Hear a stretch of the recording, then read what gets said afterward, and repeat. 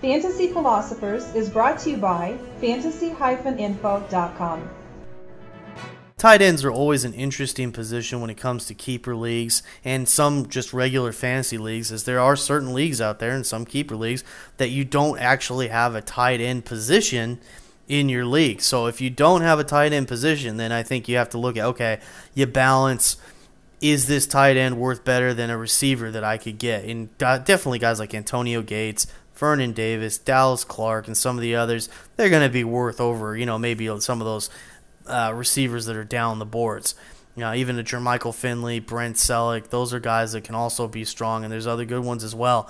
Right now, though, if you are in a league that definitely gives you an opportunity to maybe hold on to one tight end for your team, 12-team league, hey, this is a great time for tight ends, I would say, because at this point in time, we're starting to see a decent amount of depth for tight ends. So I guess that's good and bad. I mean, if it was thinner, there's not that much out there, and you've got one of the big dogs, and you've got a big advantage. But right now, there may not be as much of an advantage. So it may be a little bit easier for you to recover if you don't have a Gates or a Davis who really broke out last season, or a Dallas Clark or one of those type of guys. You look at, we've got even a Visante Shenko is at 12. I think I've got him down just a little bit because in a keeper league, after this season, Brett Favre probably not going to play again. So that probably should hurt his value from there. He may not even be worth holding on to after this year. But even guys like Tony Gonzalez, we have him at 11. It may very well be his last season in the NFL. So we just don't know how long he's going to last. But guys like Kellen Winslow, we got him at 9. He should still be around and getting a lot of targets. Owen Daniels, he drops to 7 because of the ACL concerns. If not, he would have probably been a top 5 tight end to keep in keeper leagues because he's got a lot of talent, and if he does stay with the Texans, then that's a great situation for him to be in.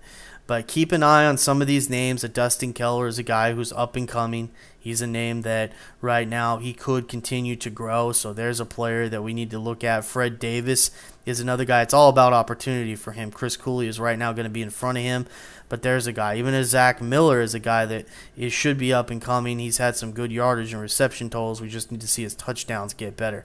So keep this cheat sheet in mind when you're gearing up for your draft. We've got a bunch of depth in there. Obviously, there's rookies, so in your rookie drafts, like Rob Gronkowski's in there and all the other guys that come along, Aaron Hernandez. I know Gronkowski may have to sit behind a guy like Crumpler to start the season at the traditional tight end position with the Patriots, but in the long term, he's going to take over at some point this season. He should definitely take over as long as he's healthy and good. By some point mid-season, I would expect him to be taking over that position. So there's a guy long term you can hold on to. And so keep those things in mind for this upcoming year for your tight end position.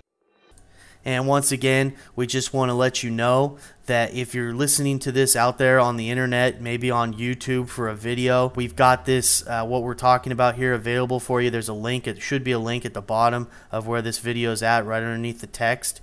And you can click on that link. You can go over and you can download this information that we're talking about. You can print it out for yourself to use at your draft. We have that available for you. And if you're also listening to this on a podcast, maybe like Podbean, Mepedia, any one of those, Blueberry, any of those type of places, that should also be incorporated. There should be an article with this as well, and there should be some type of link there for you to get back to the specific page that we're talking about for this cheat sheet or mock draft that we happen to be talking to you about right now. Good luck this season, and we hope that this information helps you have success. For more fantasy football information, go to fantasy-info.com and sign up for our free e-newsletter. Good luck in your 2010 Fantasy Football League.